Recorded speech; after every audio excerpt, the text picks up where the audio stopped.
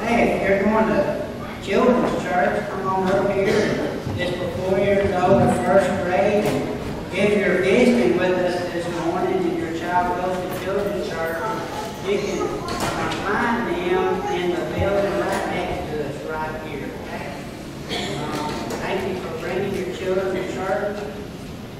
And I have something in a bag right here. And what do you think it is? It's grass. That's right. And you know where I got this? I got this out of Miss Alicia's rose garden this morning. And I said it's a rose garden, but what have I had here? I have, let's see, you know what that is? That is a pine tree. Do you think a pine tree needs to be in a rose garden? No. It's a tree, right? That's a little baby tree. Look how long of a root that thing has. Isn't that something? And this, I really don't know what this is. Grass, one of the farmers in here today. But, you know, where I tried to grow grass, it doesn't grow. And where I don't want grass to grow, that's where it grows. Where I don't want it. So I got this stuff growing everywhere in that rose garden. You know how to get rid of these kind of things in a place where it shouldn't be. The little doll has more interest than I do right now. But you know, one thing you can do is get a hoe and hoe this stuff up. And but in a little rose garden, that's kind of hard to do. Another way you can do, like what I do a lot, is to get Roundup or some weed killer and you spray it. But you know what Roundup does or weed killer? It doesn't know the difference between a rose bush and the grass. It kills everything. Or you can bend over and you can pull this stuff up. And your back will hurt and everything else. But that's another way. You know, when you pull things up like this, sometimes it hurts the other plants. But it's growing in a place where it shouldn't be. And Jesus tells a story in the Bible about wheat and tares. And, you know, sometimes the tares, which is a weed, grows in with the wheat, which represents God's people. But you know what you and I are doing? We are to keep being faithful, and you know we can't pull up the weed sometimes because it hurts the good. So we got to trust in the Lord in all this, okay, and trust Him to take care of things. And sometimes in our own lives we have things growing that shouldn't be, and we got to trust in the Lord and rely on His strength to help us pull them things up, okay. So just a little lesson about weeds, okay? All right, let's go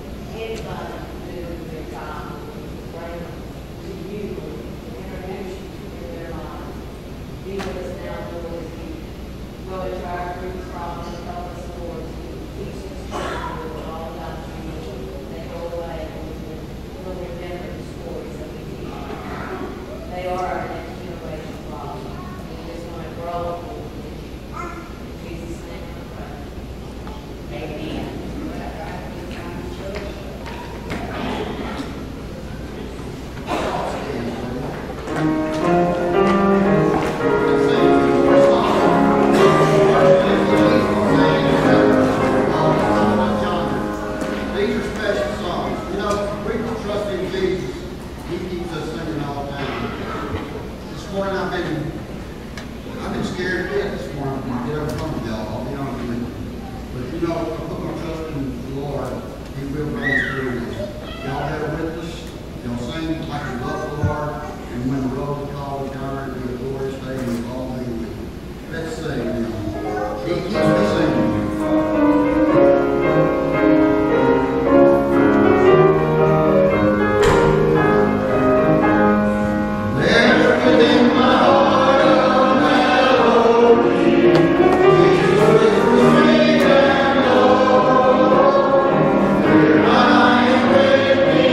you.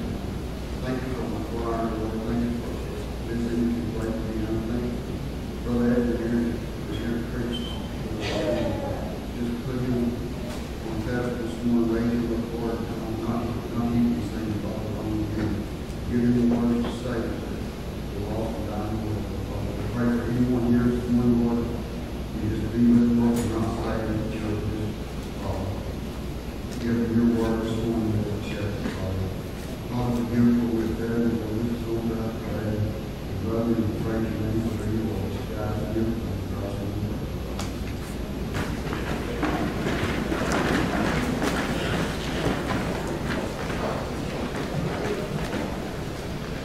Thanks, Brother Elwood.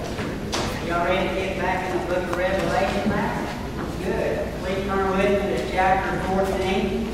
Chapter 14.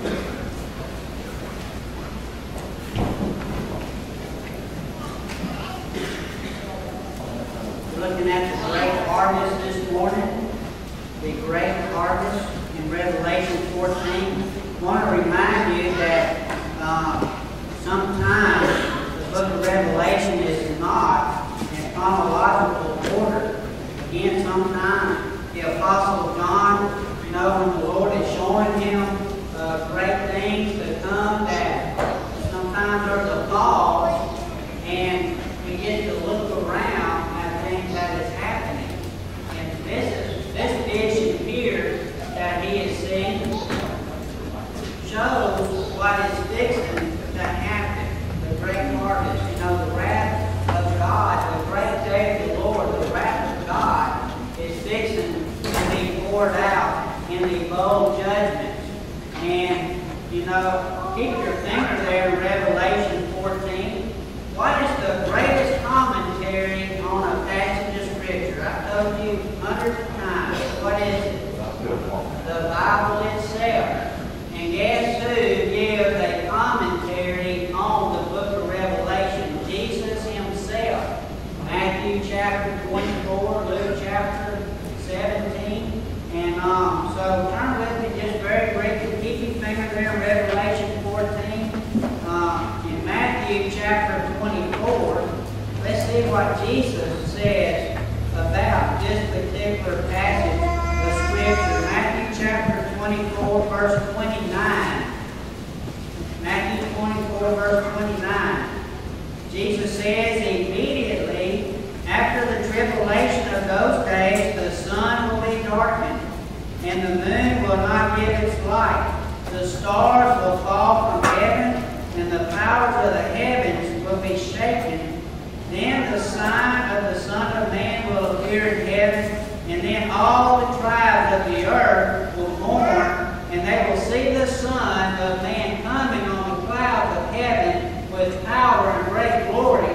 And he will send his angels with the great sound of a trumpet, and they will gather together his elect from the four winds, from one end of heaven to the other. So there will be a great gathering taking place. Here in Revelation 14, it is described as a harvest of wheat and a harvest of grapes. So Revelation 14, if you're there with me now, look in verse 14 as we look at a great picture of a wheat harvest. John says, then I looked, and behold a white cloud, and on the cloud sat one like the Son of Man. He was like the Son of Man, having on his head a golden crown. Jesus has many crowns. And in his hand a sharp sickle. And another angel came, one in the same manner, like manner, is what this term means. And another angel came out of the temple, crying with a loud voice to him who sat on the cloud, thrust in your sickle and reap, for the time has come for you to reap, for the harvest of the earth is ripe. And this term is ripe means that it is overly dried. It is almost past time to harvest it. And this speaks of the great long suffering of the Lord. God's will is that none should perish, but that all should come to repentance. He is very long suffering. He is very loving, wishing that none should perish. So this harvest is very, very ripe, almost past time for him to reap it. So the earth is ripe. Verse 16, so he who sat on the cloud thrust in his sickle on the earth, and the earth was reaped. So a picture of a is always a description or a symbol of born-again believers. We're called sheep, we're called wheat.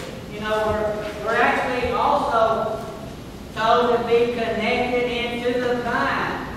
So, but here the term is wheat. It's a wheat harvest, and Jesus tells a great parable about wheat and the tares. It is in Matthew chapter 13, the kingdom parable of Matthew 13. And in this parable, in Matthew 13, Jesus begins by describing a landowner, which is God, the landowner, and he sows a field of wheat.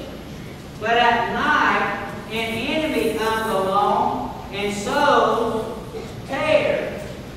And when the workers come, they notice what had happened, and they come to the landowner and say, an enemy has come and planted tares along with the wheat. Should we pull them up? And the landowner, the Lord, says this in Matthew 13. Turn with me to verse 37 of Matthew chapter 13. He says that if you pull up the tares along the side of the wheat, you will damage the wheat. So it's a great picture of the end time. You know, even in a place of worship like this, there could be wheat. Hopefully all of us is wheat. And there may be tares. And one thing about wheat and tares, when they are growing together, you cannot tell them apart what they say.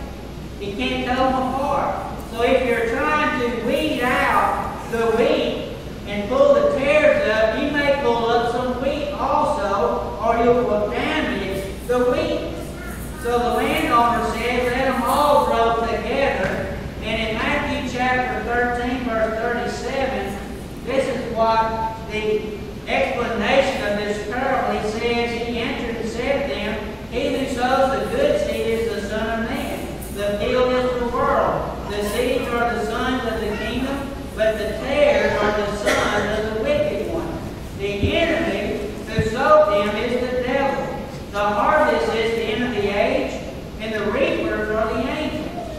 Therefore, as the tares are gathered and burned in the fire, so it will be at the end of this age. The Son of Man will send out his angels, and they will gather out of his kingdom all things that are sin, and those who practice lawlessness, and will cast them into the furnace of fire. What is a description of the Antichrist and those who follow him? Those who practice lawlessness. So they will be gathered and cast into the furnace of fire. There will be wailing and gnashing of teeth. Then the righteous will shine forth as the sun in the kingdom of their Father. He who has ears to hear, let him hear. So again, this great contrast of tares and wheat. They're both growing together right now. The sons of the kingdom, the sons of the enemy.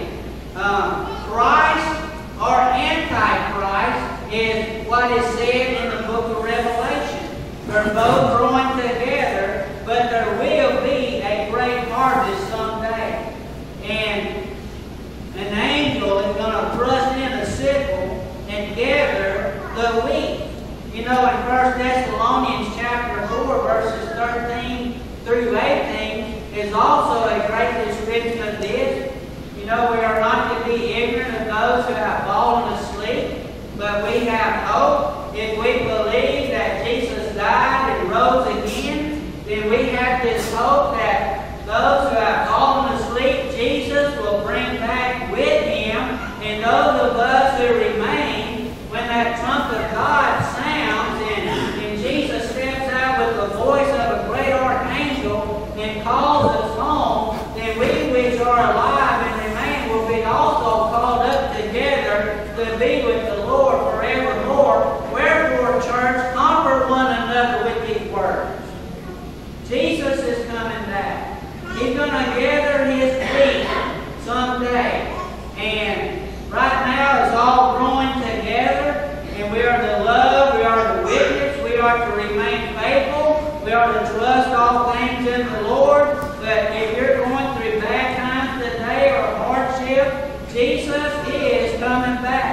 He is in control. Just like in the book of Revelation, it seems like the beast even has control over the saints, it says in the book of Revelation. But do not fear, God is in control of it all. Nothing passes your way unless the Lord approves it. And if He approves it, it's going to work good in your life eventually. You keep trusting the Lord. So He is coming back. The Lord Himself will descend from heaven with a shout. Now as we're back in Revelation 14, we pick back up in verse 17. Then another angel came out of the temple, which is in heaven. He also having a sharp sickle. And another angel came out from the altar, who had power over fire. And he cried with a loud cry to him who had the sharp sickle, saying, Thrust in your sharp sickle, and gather the clusters of the vine of the earth, for her grapes are fully ripe. So the angel thrust in his sickle into the earth, and gathered the vine of the earth, and threw it into the great winepress of the wrath of God. And the winepress was trampled outside the city, and blood came out of the winepress up to the horses' bridles, for 1,600 furlongs, about 200 miles. That's a lot of blood, isn't it? And this is also a gathering of the lost. It is a physical gathering of the lost. And, you know, they used a sickle to gather the wheat. A long pole with a sharp hook on it to cut that wheat. But are you supposed to gather grapes with a sickle? No. Because if you hit a grapevine with the sickle, you know what you're going to do? You're going to destroy those grapes. So here, a sickle is being used to gather those whose trust is not in the Lord Jesus Christ. God is long-suffering, wills that none should perish, but He must bring judgment eventually. Now, Jesus received judgment at the cross. And you can be found in Him if you trust in Him. And the wrath of God was poured out upon Jesus. But if you refuse that sacrifice Jesus made, you will experience the wrath of God. And it's called, all through the Old Testament, the winepress or the wrath of Almighty God, the great day of the Lord.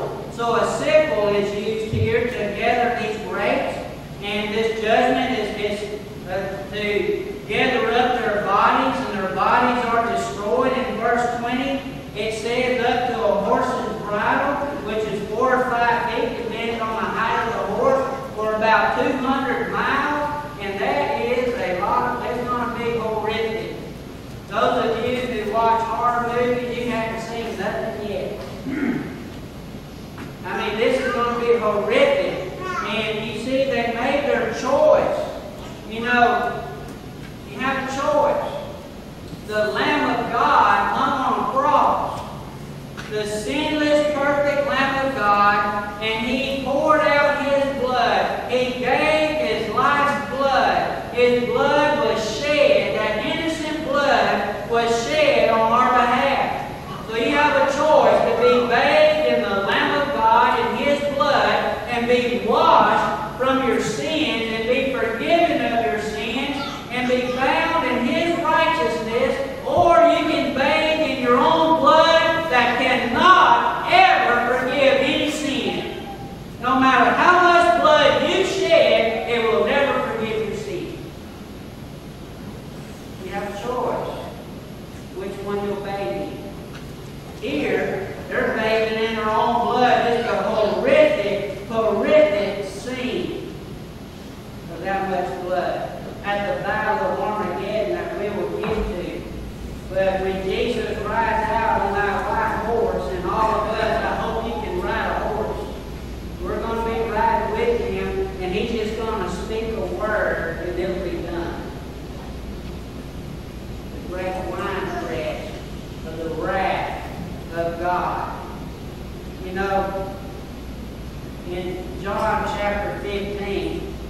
want to turn there with me this morning, John chapter 15.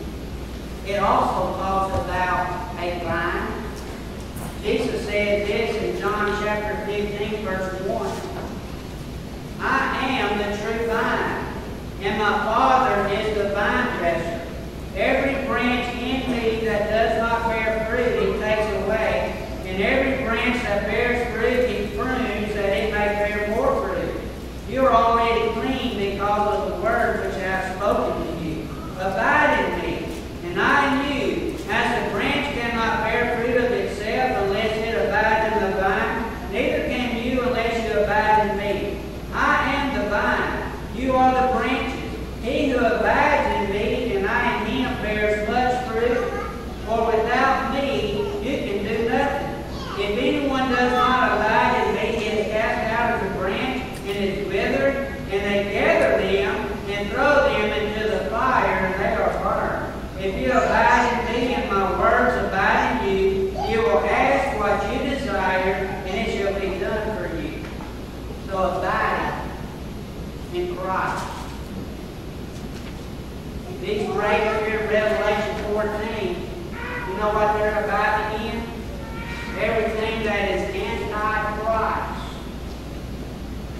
Whether it's self, or pride, or worldliness, idolatry, whatever it may be, that is what they're abiding in.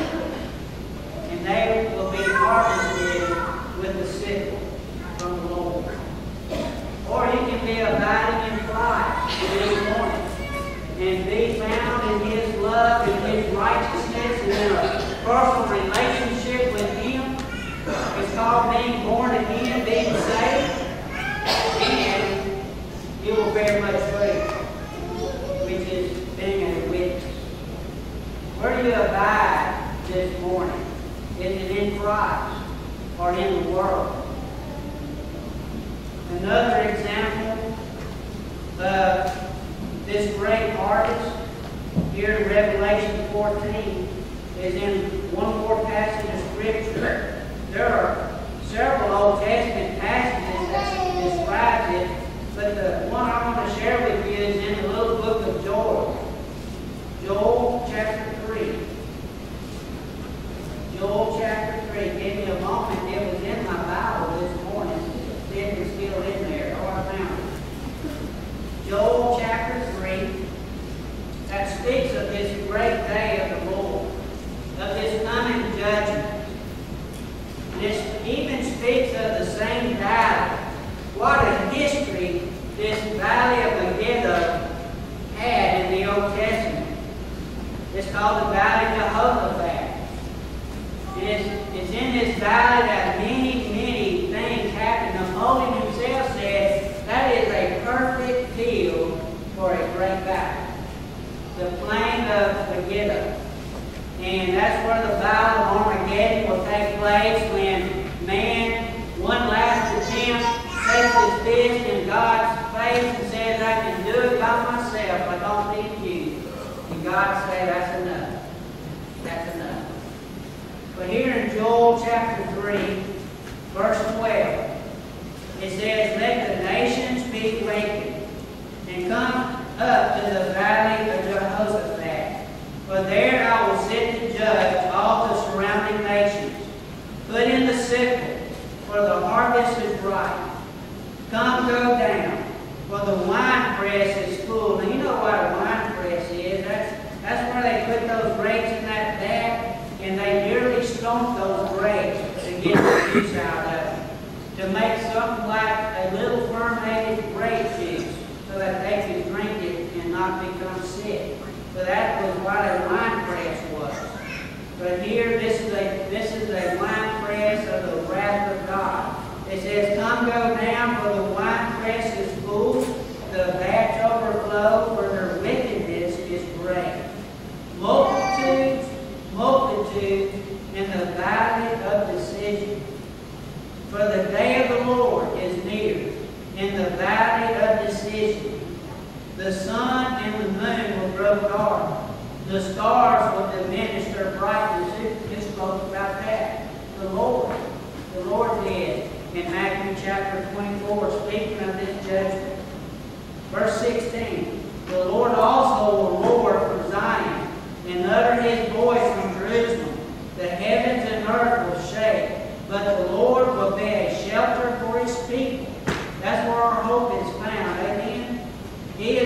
shelter and the strength of the children of Israel, the strength of the people of faith. Our hope and trust is in Him. But this is a valley of decision. Some of you are in a valley of decision right now. Some of you are following Jesus. Some of you may not be.